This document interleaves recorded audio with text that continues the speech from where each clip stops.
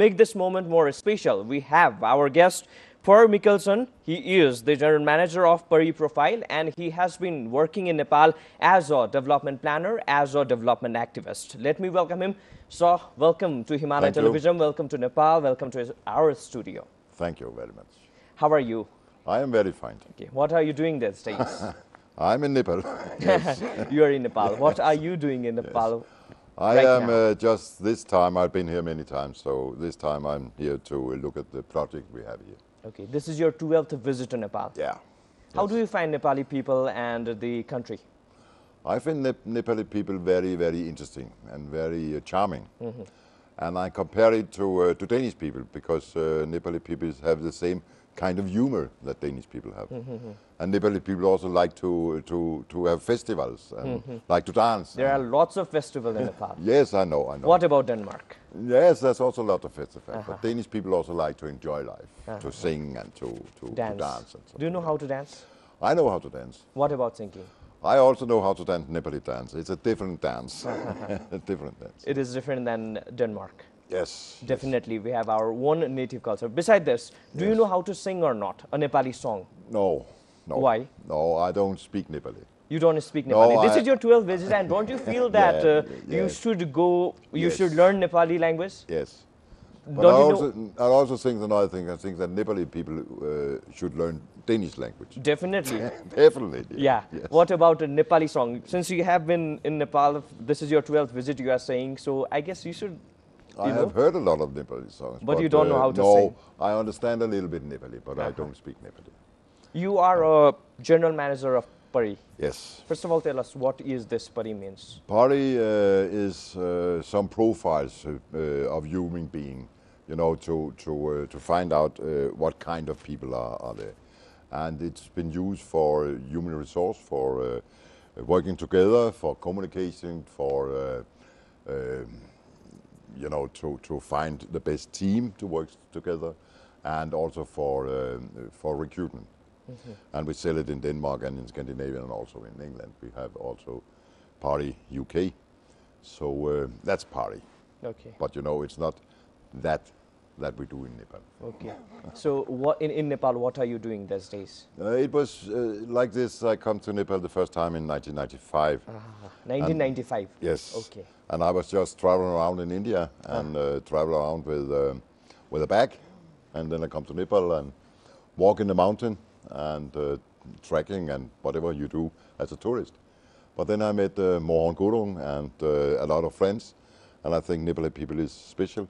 So we enjoy it. So the year after, my brother Mohan was coming to Denmark, and then I come to Nepal again, and that's all. And then we find out, because I walk in the mountain and saw there was a lot of small kids that have 2.5 hours going to school and 2.5 hours back from school. So that means that they never come to school. So I think that how can we do that? So small children. We then build a school out in the mountains. So they have the school in the small village. During that time, during that era? Yes. Okay. We opened the first school in 1998. 98, okay. And the first thing was that we put a new road up to the village, and then we put some water in, and then we put a school. Can we say that this particular moment in 1998 made you to work for Nepal? Yeah. The incidents which you said. Yeah, but you know, it don't feel like that. It feels like that. Just I get home from Nepal and see this, and then I have a lot of good friends, and then I make this project. It's a private project. So what kind of project is that? That was we built this school. Gaon. Okay. Nepal. Okay. That's the name of it. So that is the name of the project. Yes, and then we, you know, I think that people want to help each other in this earth also, and a lot of Danish people want also to give to other people, but they have to know what they give to. So that means that we make this a project so they pay to this village, and then we make another village and other people pay to this village. So once in a year we send them such a thing, a film or pictures from the village, so they can see the development of the village. And today we see there is a very good result because it's a success. And we make it first up in Kevron, a small village there, and then we make in another small village, and then we made it down the road. And we make a project there and school there, and now this project we now make a health studio there instead of also. Yeah. Now, you just said that you have been to Tanaho.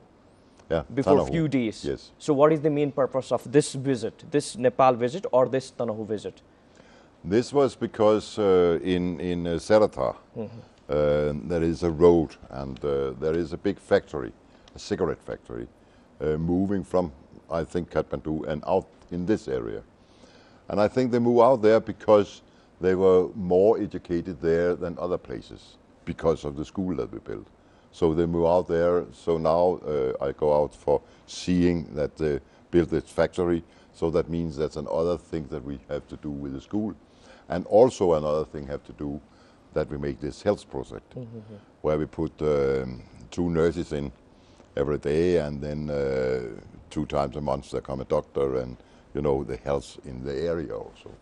So that is also to help. Okay. So from 1995, since 1995 you have been working in Nepal. From 1998 you have been working in Nepal. What kind of changes do you feel, what kind of changes do you saw in the development discourse? Naturally, I see a lot of changes. What kind of? Yes, a lot of. I can show you one. Yeah. This. Okay, mobile. Yeah. Definitely that yeah, is. Definitely. The first time I come to Nipano, the first time also my brother Mohan was coming to Denmark. I have a mobile phone, and he was just taking it and looking, where is the cable?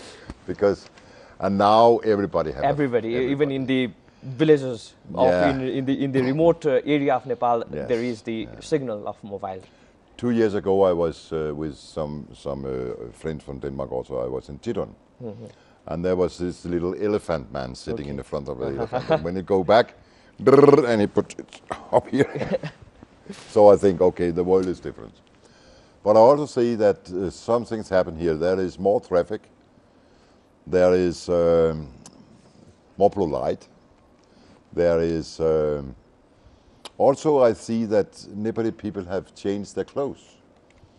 A lot of people have different clothes, Western clothes on. Western clothes. Yes, today. A lot of girls have Western clothes on. Do you feel happy when you see the Nepali people changing their dressing pattern or their living style? Do you feel happy? This is life. This is the world. So I don't know if I've naturally I can see that I can say that there was a lot of things in 1995 that was different and very charming, but naturally I'm very happy because Nepali race, there's something's happening here. Naturally it's also Kathmandu, because Kathmandu is now a very, very big city comparing to 1995, but I can see there is a problem, as I see it in Nepal, a very big problem, and that is that a lot of young people from the countryside, from a small village in the mountain, is moving to Kathmandu or moving to Pokhara, moving to the big city, or get a job abroad. So that means that all the young people is taken from the villages. That means that they produce the food. So who in 25 years is producing food in the village? So Nepal, as the country, have to import food. Why this problem in Nepal? What do you see? What is your opinion on this? I think it's a bad thing because I see that what's happened in India. And in India they have, I think it's 12, 15 years ago, they make a project to find out how can we make it attractive to young people staying in the mountains, staying in the countryside, so they produce food. But they haven't done that in Nepal. I think that we try to find a way to have young people staying in Nepal, in the countryside. But what is attractive for a young guy in the mountains? Nothing. So naturally they have to have internet, they have to have better schools, they have to have a lot of other things. Money. They have to earn money. Naturally earn money, yes. And therefore also we have to maybe think a little bit different in Nepal that they have done other places in the world. So how can we control this? How can we make people to stay in Nepal? To stay out in the countryside. In the countryside, in Nepal. I don't have a clear answer of that. But I think that Because you have been working in this development field yes, since last so many years. Yes, yes. But I think that one of the things is that you know, today everybody I meet in Nepal, in Kathmandu, have a village, come from a village. So I think that they should be more proud of the village. Meaning, how can we do that? We try to put up in Kevron, the first school we built. We tried to do two things. One thing was that, you know, in the Western world, when you leave the school, you have a hood. Yeah. Yes. But here, when you started the school, the small kids, then we give them a hood. So my mother was nickeling hood, so I think today we have given, I don't know how many students, but every time they start in the school, they get a hood. That's one thing. The other thing is that we want them to make a picture of the class and put it up the wall. So they say, why? Because now we can see when we start in 1998 and the school now, so those who started in third class then is parents today. So they can walk over to the school with the small kids and say, here, you see mom and dad there. So maybe that's just thinking another thing, but then maybe they are proud of the school in the village. So maybe that's one of the small things we can do, so keep them there. So are you happy with all these deeds? Yes, I'm very happy to see things. Do you think that you have achieved something? Yes, yes, definitely. What kind of? I think some globally, you know, a lot of people is, we saw it when this tsunami was there. A lot of people gave money to the things in the tsunami. And I also think that a lot of people want to help other people in the world. But they want also to say that if I give something, then I want to see that it will use the right way. And it helps. And naturally, there is a lot of countries where you have this commission system. That means you pay commission everywhere, here and there, and whatever. Somebody call it corruption, but let's say it's commission. Yeah. And naturally, if you pay there, then people in the Western world don't want to pay that, because they don't want to pay to one man who is getting better rich. They want to pay so you can see the development in the country. Besides this, since 1995, you have been working in Nepal, and 1996 to 2006, it is known as the most critical time in the Nepalese history due to this Maoist insurgency and all. Yeah. How difficult was the time in the development discourse? No, it was very difficult because you know, also in our small project, somebody was coming with a pistol to say, we want money when you have this project. So you too face such kind of problems? The only thing I can do was to say, okay, then we drop it. The project was Yes, closed. then we drop it. Okay. So naturally in this year we put it a little bit down. We still have the school, we still pay the money for the teachers and something like that. But you know, it's very low, and then we put it up again. But now you have a wonderful time in Nepal. Yes, now I think it's very good. Naturally, there's a lot of problems that we can try to do something about in Nepal. One of the problems I see, especially in Kathmandu, is that they have no electricity, and that is a problem. The current problem, the major problem. Yes, that is a problem for each citizen. Yes, definitely, that is the problem. Yes, so you know, I come from Denmark, and Denmark is, I think, the world's best development country for windmills. So now we try to find out if it's possible to put windmills in Nepal. Nepal as well. So you are working on that as well. Yes. Okay. Because we have the greatest company in the world, is Vesta from Denmark, and then we find out, is it possible to have wind enough in Nepal so we can put windmills up. so you can have electricity. Okay. Beside this, what else? Besides this, then we have this now health thing in Certa, and maybe we also want to build a school in another city. So we have these two kind of projects. One is a school, because we think that a country develop when children is educating. So today also I was in this school here, Southwestern College, and I teach there. Okay. It was very funny to teach there. So I teach young people there. Okay. Also to see what's happened, where are we, and so that could also be a thing in the future. Okay. Do you have any memorable moments while working in Nepal with the Nepali community, with the stakeholders and bureaucracy? Memorable moments?